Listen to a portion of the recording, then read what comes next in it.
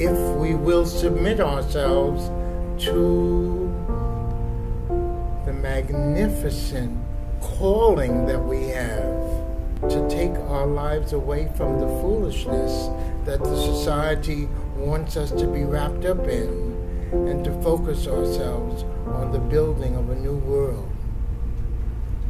That there is the company of witnesses, the cloud of witnesses. There is the loving master who is available to us.